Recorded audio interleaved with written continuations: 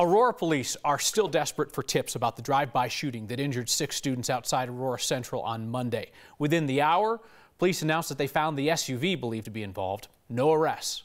The victims are cooperating, according to investigators, but we know that it's often hard to convince witnesses that they'll be safe offering up information to police, especially when gangs may be involved.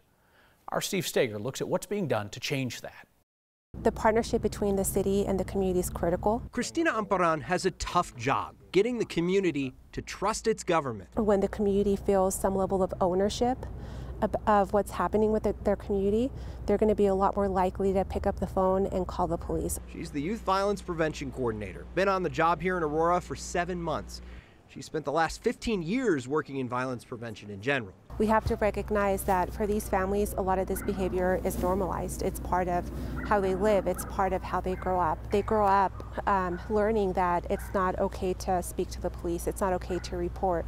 Amparan says fear of police is one obstacle. Fear of retaliation for talking is another. That's why she says more and more law enforcement is learning having someone to stick up for the person who's just been through trauma is important. Heavily working with the victim advocates, heavily working with investigators to ensure that we're looking at possible short-term relocation, that we're looking at mental health supports.